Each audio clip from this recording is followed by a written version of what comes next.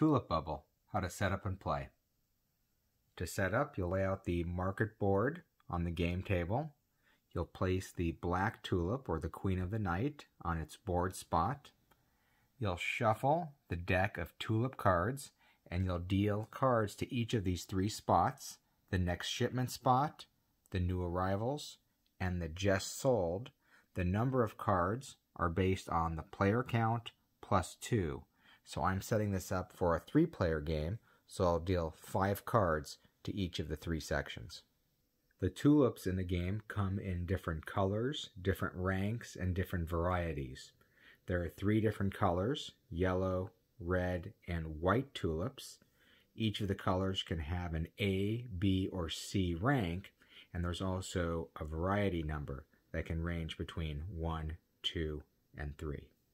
There are a total of 51 tulip cards in the game, 17 of each color, but the ranking will determine the scarcity. A's are the rarest, B's are more common, and C's are the most common. Next, you'll randomly place the 3 tulip price markers onto the 2, 3, and 4 spot of the game board. That'll be random. You're going to separate each of the collector stacks based on their bonus value. So there's a plus 10 stack, a plus 15 stack, and a plus 20. Shuffle each stack and reveal the top card, and put the rest of the stack underneath the top card. You'll notice the plus 20 only has 1 card in its stack. Next are the market event cards. First, separate the bubble burst card. Then you'll shuffle the rest of the market event cards. You're going to randomly remove 1 and take it out of the game. Then you're going to draw 2 from the deck, and you're going to mix the bubble burst card in with these 2 cards. So you'll shuffle these, shuffle those completely, and you're going to put them at the bottom of the deck. You're now going to have 10 market event cards, and you know that the bubble burst is randomly somewhere in the final 3 cards. Next, as part of setup, we're going to reveal the top card of the market events and adjust the prices accordingly. So here we randomly drew a surge card, which says that the price level of the cheapest color is raised by 2. So yellow is the cheapest color, so we would raise it 1, 2. One of the important rules of the price track is that each space can only have 1 tulip marker. So when we try to raise this by 1, 2, we would simply move this to the next empty spot if the intended spot was occupied. Finally, each player is going to get a player screen. They're going to get 3 bid tokens, and they're going to receive 20 money from the bank supply, or guilders. The final step of setup is to randomly select a start player, give them the start player token, and you're ready to begin the game. Each round of the game will have 4 phases: the event phase, selling, buying, and cleanup. To start the game for round 1, we jump straight to the buying phase. Event and selling are skipped in round 1. So in buying, we'll see that players are able to place bid markers and buy tulips from the new arrivals and the just sold areas. So in the buying phase, the start player for the round will go first, and then it will move clockwise. So each player will indicate which tulips they would like to buy, and this is going to happen in 2 cycles. In the first cycle, you may place up to 2 of your available bid tokens on different tulips. It's okay to place none. And then in the second cycle, you may place 1 of your available tokens on another tulip, even if you passed during the first cycle. So let's see how this might work. Orange is the start player. They can place up to 2 of their bid tokens. Let's say they decide to place here, and they're looking at the other tulips in these areas. They decide to place there. Next is green in clockwise order. Again, they can place up to 2. So they think maybe they'll just place 1. No, they changed their mind. They do want to place 2 tokens. Next is purple. They're going to decide they're only going to place 1 token. That's the end of the first pass. Now we go for the second pass. Back to the start player. You can place up to 1 token now. Again, you can always place 0 in either of the passes. So they'll decide I do I am interested in that one. Green will place 1 token and they'll place it here. And purple will decide to not place any. We're going to resolve these sales from left to right. So we're going to start here and resolve this sale. We would go all of these. Then we would come down here and resolve this way. We're only resolving sales for tulips with bid tokens on them. If you're the only player with a bid token on the tulip, you must purchase the tulip at the current market price. So we can see here, orange is the only player with a marker on this tulip. It's a yellow tulip, a C rank. So we would go to the price grid. For yellow tulips, the current price for the C rank is 9. Now when you purchase a tulip, you have 2 options for paying. You can either pay outright with cash to the bank, and you would take the tulip card behind your screen, or you can finance the entire cost of the tulip, basically borrowing money from the bank. Let's say in this example, they're just going to pay the 9 cash for the tulip. They'll pay that to the bank. They would take their bid marker back, and now they own this tulip outright, so they can keep it hidden behind their screen. Next, we're going to resolve this tulip card. We can see the green player is the only player with a bid token, so they have to purchase the tulip at the current market rate. We can see it's a red C, so we would go red down to the C price, so we know they have to pay 5. They could pay for it outright, like the last example, or maybe they're going to decide they want to finance this tulip instead. So to finance a tulip, you're going to place guilders from the bank onto the card. This is a reminder of the purchase price that you owe to the bank. You're going to leave the bid marker on the card, which is now unavailable to you until this tulip has been paid for. So that's really the cost of financing tulips throughout the game. It's going to lock up a bid marker for each tulip you have financed. Financed tulips go in front of the player versus behind their screen, as another reminder that you don't fully own that tulip yet. It needs to be paid off. And then at any time during the game, anytime, you can buy this tulip outright. Basically, you would take cash, pay it to the bank, you would discard this reminder to the bank, you would take your bid marker back, and now the green player, whenever they decide to pay this off, could move the tulip behind their screen now that they own it. We'll continue left to right, resolving tulips with bid markers on them.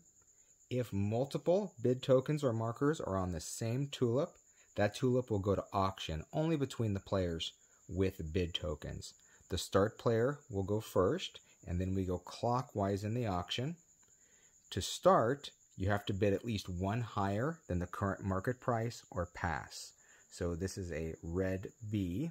So we would see the current market price for a red B is 7. So the start player would at least have to bid 8 to bid on this. Now they could pass.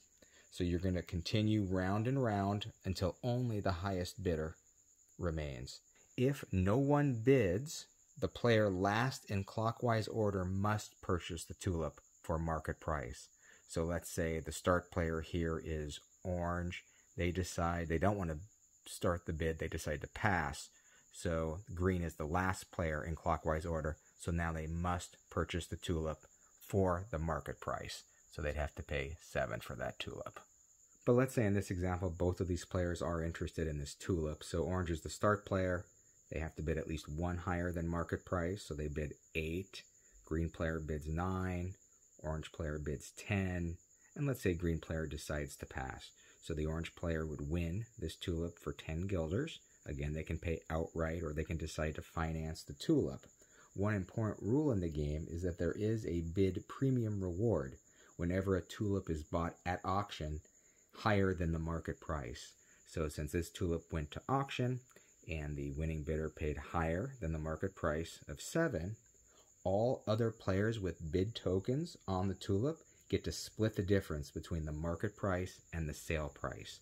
So since the orange player won this tulip for 10 guilders and we know the market price was 7, the green player will get 3 guilders from the bank just for participating in that auction. Always remember that bid premium reward, the money's paid from the bank. It's divided between the participating players with tokens on the card, and it's rounded down. So in this example, with 3 tokens on the card, this is a white C. So we can see a white C has a 7 market value. So the opening bid would at least have to be 1 higher than that. Let's say orange is the starting player. They decide to pass. They don't make an opening bid. Green says, I'll bid 10 to start, 11, 12, 13, 14, and let's say purple passes. So the green player won this tulip for 14. Again, they could pay outright or finance the card. These 2 players participated, even though the start player passed, but they had bid tokens on the card. So 14 minus the market value of 7 is the bid premium, and that would have to be split between these other 2 players. Half of 7 is 3.5, so you always round down. So each of these players would get 3 guilders from the bank.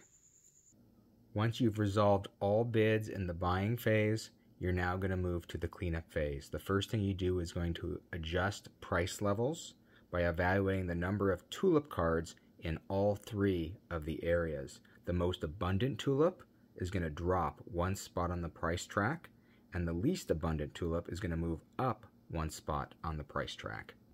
So in this example, we always look for the most abundant tulip first to move 1 spot down on the price track.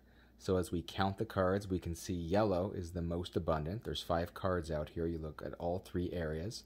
So we know yellow is going to move 1 down on the price track.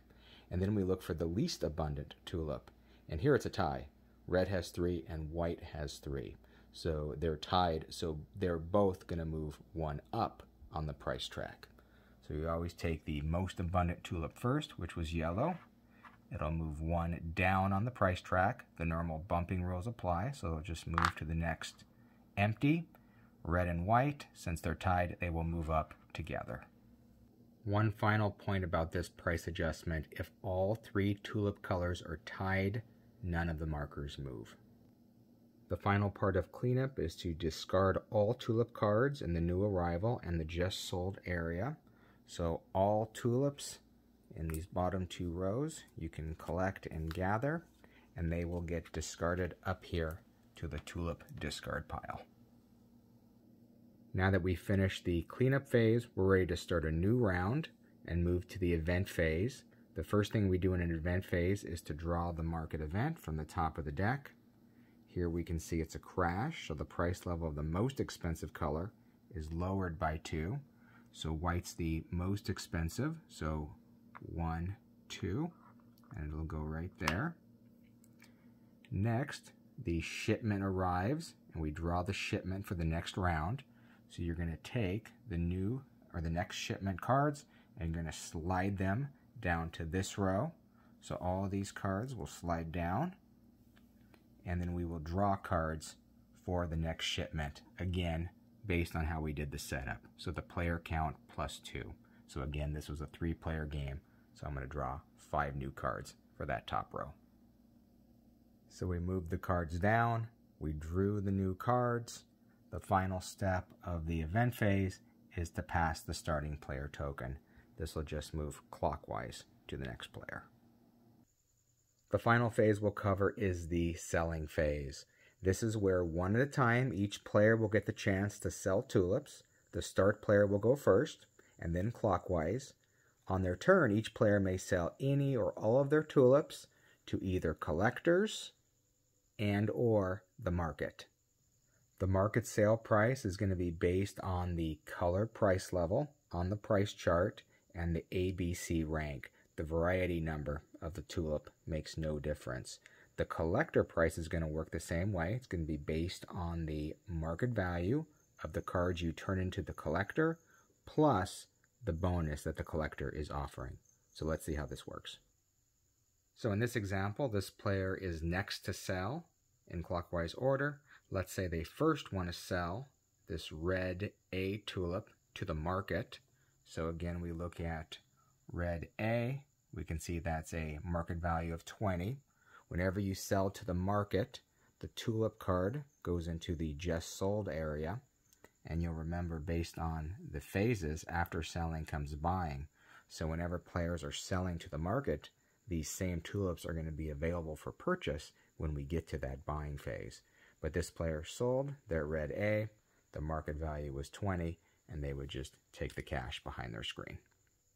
Finance tulips can also be sold to the market. You're either going to take or pay the difference between the market value and the financed amount. So this player financed this red B tulip earlier in the game, and now they just want to sell it to the market. So currently, red B, market value is 10, so they're simply going to break even. So they would just return this reminder token to the bank. They would now get their bid token back, and they could just place that in the just sold area. There is no limit to the number of tulips that can be sold. Now, if the current market value of red was higher, and they had financed it for 10, you'd see when they sold it to the market, they would get a surplus of 3. If it had crashed and it was all the way down here, and they financed it at 10, when they decide to sell it, you can see the difference is 7, so they have to pay 7 cash from behind their screen to sell that to the market, because that's now the difference between what they financed it for and what the current market value was. But since in this example it was at 10 and they financed 10, they simply broke even. So that's how selling to the market works. Whenever you want to sell to a collector, you have to be able to turn in all the cards that they're interested in. So you can see this collector is interested in tulips of all the same color. One of them has to be a rank A, one of them has to be a rank B, variety number 1, and the third card has to be a rank B, variety number 2, as long as they're all the same color. This collector wants tulips, 3 tulips, all 3 different colors, a white, a yellow, and a red, all rank B, but the variety numbers don't matter. In this example, this collector, again, wants a white, yellow, and red tulip, as long as the rank matches all A's, all B's, or all C's, and the variety number matches all 1s, all 2s, or all 3s. Probably the most important rule about selling to collectors is that the cards you turn in have to be wholly owned. You cannot turn in cards that you have financed. But always remember, you can always pay off a financed tulip whenever you like at any time during the game. So you may decide on your sell turn, maybe you're going to sell some tulips that you own from behind the screen to get some money, and then you pay off those financed tulips so you can take them now behind your screen, and now they're available to satisfy a collector. So in this example, let's say this player had purchased these cards, they fully own them, and now they want to sell them to this collector. So it's 1 tulip of each of the colors, it's all the same rank. In this example, they're all C's, and they're all the same variety numbers, variety number 2, which is the fringed. So you would simply take these cards, you would now check the market value for these, so level C, 1 each of each color, so we can see 3 plus 5 plus 7, so that would be 15 guilders from the bank, based on the market value for each of these, plus the bonus 10 from this collector. So 15 market value from the cards, plus 10, this player would get 25 guilders by selling to this collector.